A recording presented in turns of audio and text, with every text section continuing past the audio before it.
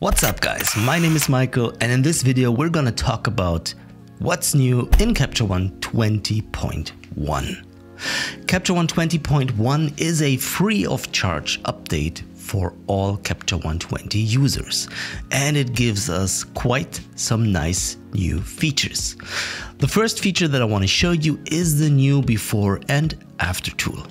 So by clicking the before button, you see the image in a unedited version, just like the raw image.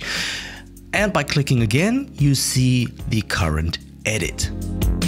There is also a split view option, which gives you a slider which you can move around freely by yourself.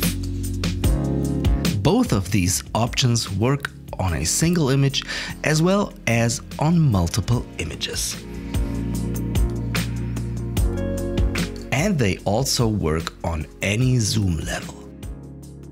The second feature that I want to show you today is the new healing brush. By selecting the healing brush and drawing a mask inside your image, CaptureOne will automatically create a new healing layer for you and select a suitable source point for your retouch. You can now apply an unlimited amount of retouches on one layer. The heal brush settings have also been improved. You can now select the flow rate that you need to have a gradually increased impact when retouching.